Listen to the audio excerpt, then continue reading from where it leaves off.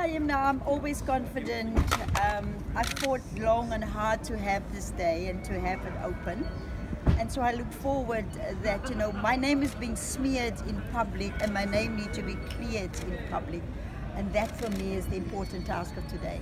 And I think they've stood by what they said, that, you know, this is an internal party matter. So what are you going to say when they say no? Well, we've just been informed earlier on that I've never asked for the media to be there, but I've only asked for the public to be there. So they are now considering whether the public should be there. I really don't know what is their right story now, but I'm going to go in there now.